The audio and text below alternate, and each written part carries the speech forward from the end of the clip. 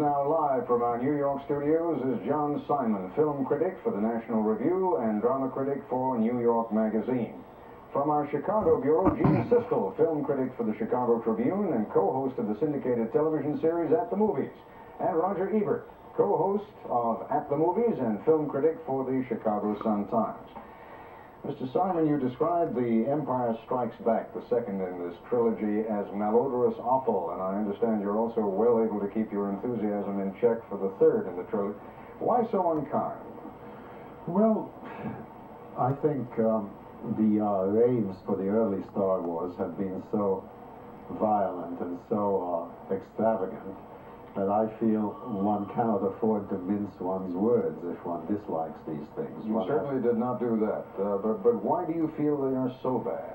I feel they're so bad because they're completely dehumanizing. Obviously, let's face it, they are for children or for childish adults. They're not for adult mentalities, which unfortunately means that they're not for a lot of my fellow critics who also lack adult mentalities. But anyway, they are for children, and they're brutalizing children, they're stultifying children, they're making children dumber than they need to be. A great work for children, like Huck Finn, for example, tells a child something about reality, about people, about life, about growing up. These films try to keep children stupid children forever, and that I think is wrong.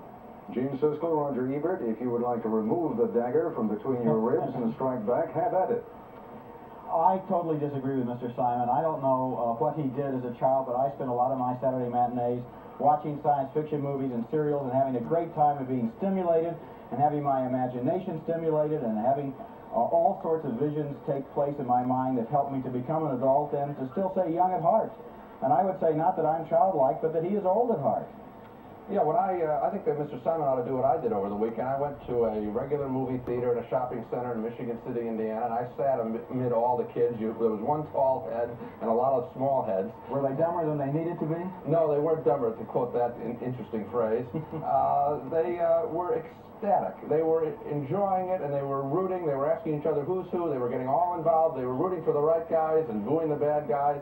I thought it was a lot of fun. I feel badly, honestly, I feel badly that this other critic, John Simon, didn't have a good time at these pictures. That's too bad for him. All right, while it would probably be more fun to have you sling mud at one another, all three of you, let's talk about the movie nevertheless. Mm-hmm. Is it a great film? I mean, it's clearly great technology, and it does wonderful things with special effects, but in terms of the normal standards by which we judge movies, is this